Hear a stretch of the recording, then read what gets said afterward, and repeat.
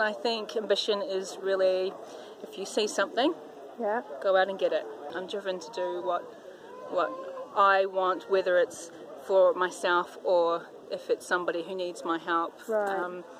To just get from A to B, and Yeah. I like to achieve.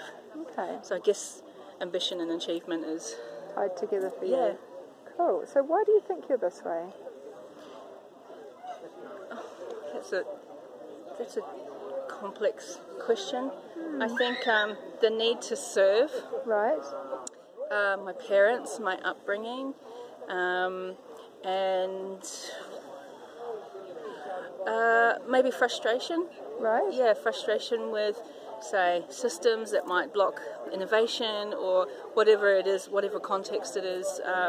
I'm always wanting to find out how to get over that blockage. Right. So that's a driver of, solution and problem solving.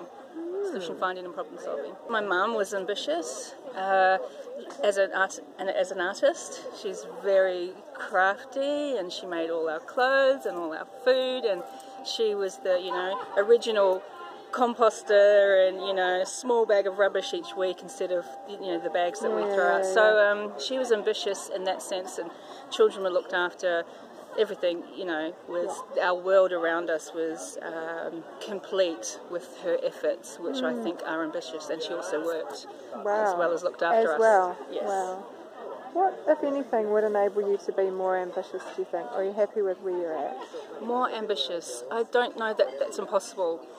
I have 3 businesses. I have a child.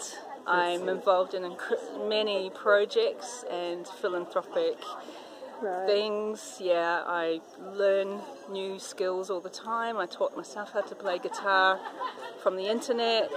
Anything I want to do, I go out and do it. I don't think I could be more ambitious.